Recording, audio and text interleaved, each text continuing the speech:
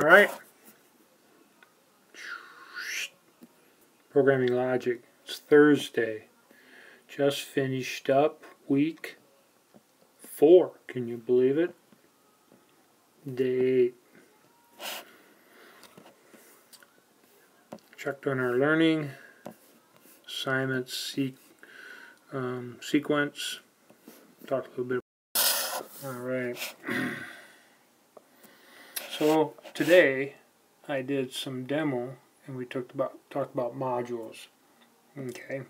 The idea is you can bring in a module. We did an example of the math module and we import it.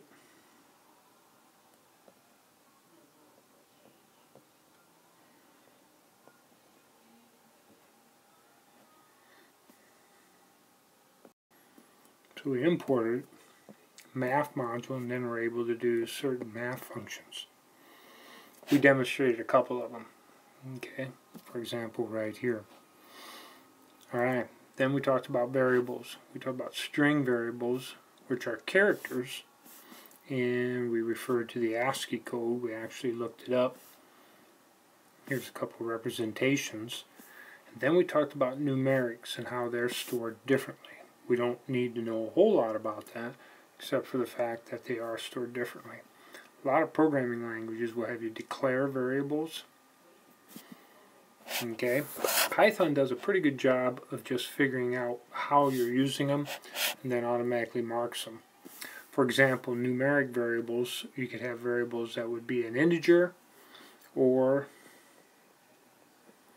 float, means they have a decimal. And you have values on each side of that decimal. Okay? We reviewed some things from the quiz. Okay? I talked about how important with data. We have data. All these things represented ones and zeros. You know, numbers, strings, frames for a video, audio, pictures, stuff. Nowadays we represent in computers. We use software to turn that information. We can play audio, we can view a picture, we can watch a movie or Netflix. We can look at strings, characters, we can look at numbers and so forth. We use software. So we take data, we process it into information. The other thing we talked about was this idea about hardware. The operating system communicates with the hardware. The application basically communicates with the operating system. And the user, the expert, the user, communicates with the app. User interface, user experience. A whole world for these people in terms of jobs now. So if we're going to look at that a little closer, again, the OS communicates with the hardware and the app communicates with the OS. That's why we compile our source code to match a particular operating system.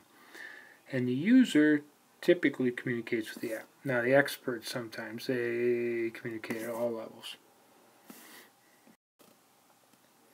So here's where we're at. The students need to review their quiz information. I've updated this results for Python 3. This is the quiz. We went over that. We're going to take this Tuesday. It's a quiz on sequence and linear. And everything in this quiz is available for me to use in this quiz. I won't use it all, but we'll have some duplicates there of information. So you make sure you know this information here so that we can move forward. That is it.